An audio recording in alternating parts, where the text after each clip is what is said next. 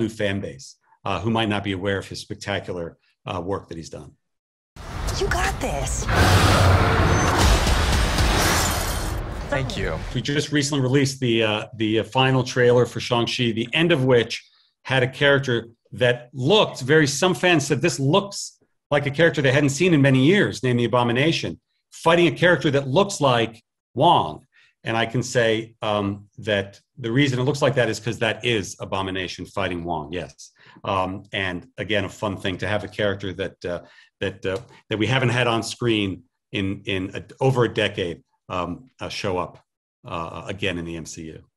And to see fans on that little tag of the trailer recognize that and embrace that is great fun. Throughout the years, we have never interfered.